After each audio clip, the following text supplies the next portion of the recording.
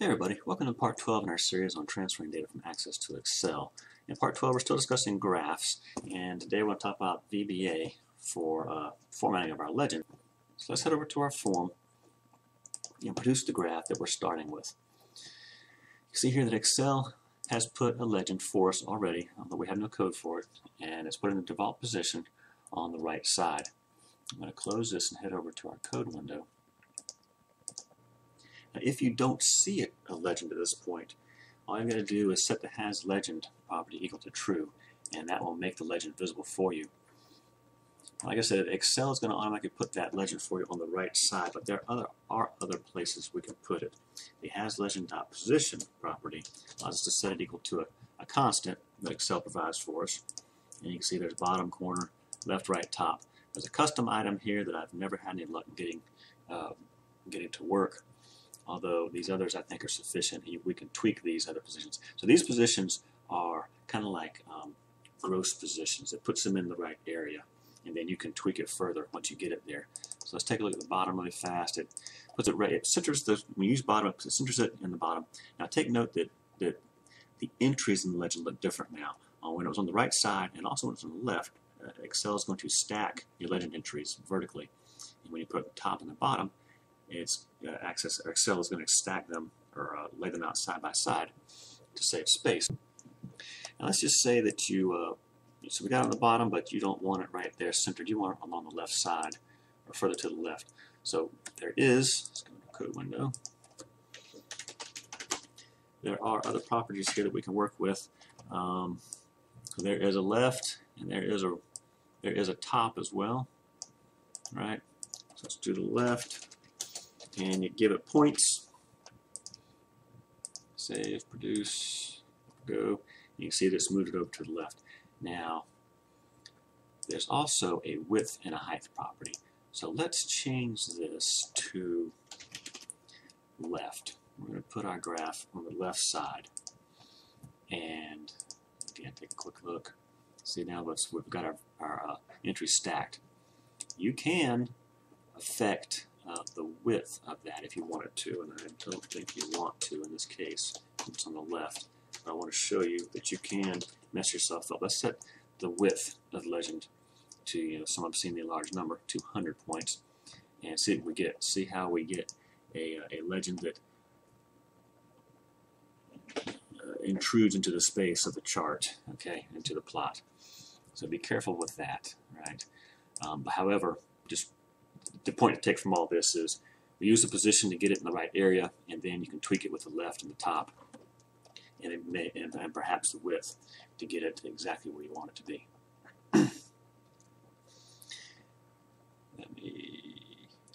So let's put it back at the bottom and produce it one more time. I want to discuss one more thing about. So inside the legend here we have legend entries.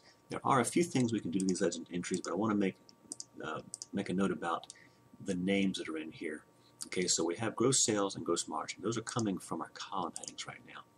I have not found any way in VBA using the legend to affect the names that appear in your legend. Those are coming from your series, your data series. And now, right now, I'm creating data series in this method with the series collection item. Okay, so that word that we're seeing on the spreadsheet right there, okay, is coming from series collection 1 dot name. Okay, right now I have it set to that column heading we just looked at. You could either change the column heading that's coming across in your data, okay, or you can put a word here and change that. So that's the only ways that I know of to change the words that show there. Now there is something else we can do to the legend entries. Okay, and let's say we want to change the font that's down there for one of the entries. So there is legend entries, and this is a collection of the entries in your legend. Okay, and they are indexed. In our case, we only have 2, so I have legend entries 1, legend entries 2. But you can change the font for these. Okay, font name. Let's just say something that will stand out as being different than the other. Font name Times New Roman, and produce our chart again now. So we have gross sales looks a little bit different than the gross margin because we have it with a different font. I'm going to get rid of this. It's just something to show. I want to have that in there. Have the same font.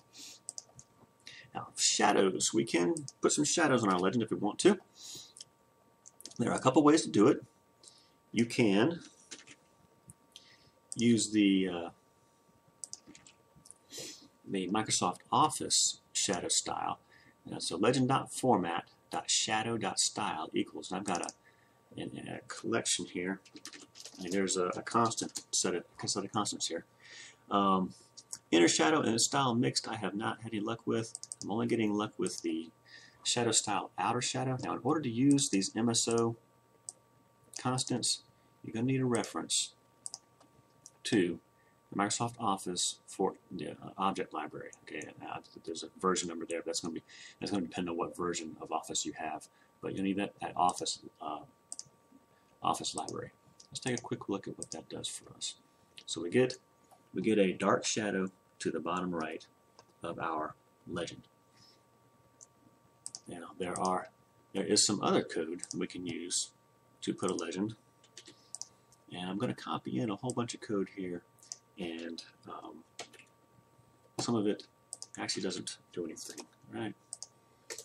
So we have a lot of typing here, so I'm going to use a with.legend.format.shadow. You'll find on the internet a 4-color property and an offset, and I just want to show you very quickly that they are not having any effect. Okay, if this 4-color were working, I've got it set to a bright red, and you will see that our shadow is not bright red, nor is the offset appear to be doing anything. I've got the offset set to some very large values, and they're not doing anything for us. So let me get that off of there. But something you can do is modify the transparency. Okay, so that transparency goes to 0.5 here, and that gives us a softer shadow. And if we put that to 0.8 or 0.9, it's an even softer shadow after that.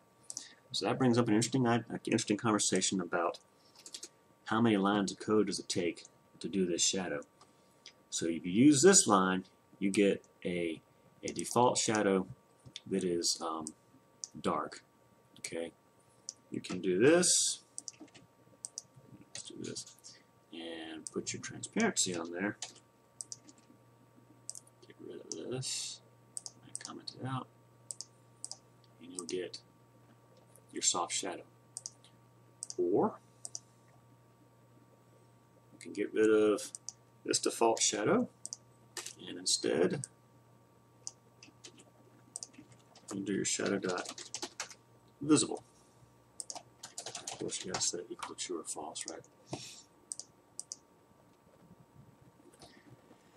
So those two are equivalent. Okay, there we go. I'm gonna leave it like this for now. Get rid of that. All right, colors. We can set the interior color of our legend. I don't know that you really necessarily want to, but you can. And there's a couple ways that we do this. There's color, and there's color index. The theme colors is a huge topic that we're not going to cover anywhere near in this video. Color index is an interesting thing. You give it a number. I'm going to give it a number 6 here just to see. I believe it's a bright yellow. Yeah, bright yellow.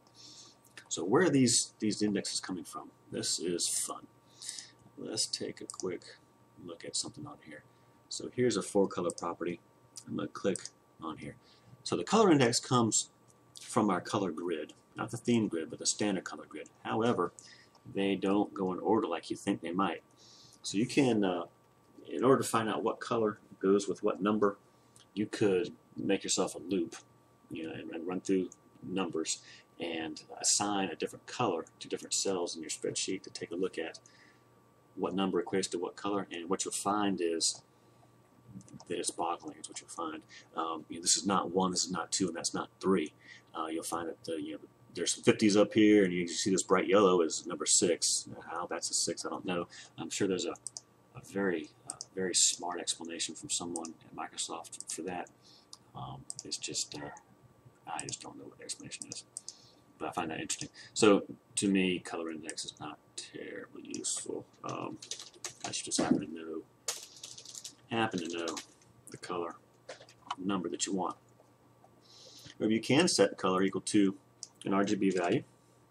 And so, using the color instead of color index.